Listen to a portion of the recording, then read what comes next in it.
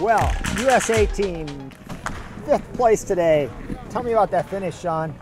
It was a real fight. I was gaining the whole last lap. I could see him like right there close in front of me. He was definitely hurting, and I was gaining and gaining and gaining. I couldn't quite close it in the finish lane there. But it was a phenomenal race for the whole team. Need to work on your sprint. Or just shooting, you know, could save a lot of time there. Tim, you had a good week here. Pretty happy with things in the U.S.? Yeah, I think it was a solid week for me and really solid week for the team. Probably our best team performance of the year. So we're really happy. I think it'll help us build momentum heading into World Champs. That's it, World Champs. What are the prospects for the USA in the relay? Maybe a top 6 in the World Champs or even better? Well, if you look, you know, the last 3 relays, we have 2 6th and a 5th. So I think we've proven it's not a fluke.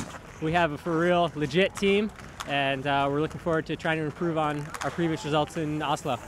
Congratulations on a good week here in Presque Isle. Yeah, thank you. Thank you very much.